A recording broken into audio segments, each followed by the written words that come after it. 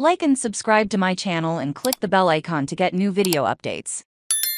Walleye hires Pat Mikesch as head coach. The coaching carousel continues in the Red Wings system. The Toledo Walleye announced Thursday that Pat Mikesch will become the fourth head coach in franchise history. Mikesch will take over the Walleye bench after Dan Watson became head coach of the Grand Rapids Griffins, a native of Hancock, Michigan. Mikesch has spent the last 11 seasons with the Green Bay Gamblers, in a position filled by none other than Red Wings head coach Derek Lalonde.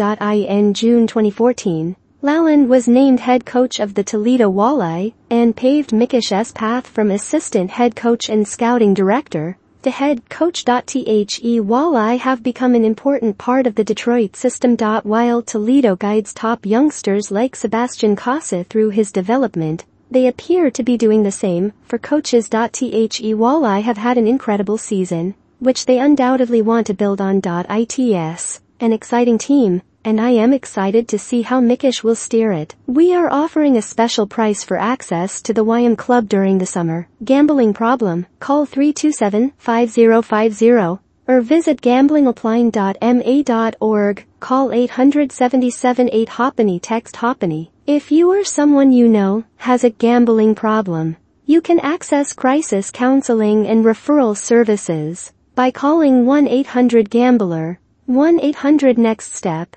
1-800-522-4700, 888-789-7777, visit ccpg.org, 1-800-BETS-OFF, visit opgr.org, or 1-888-532-3500.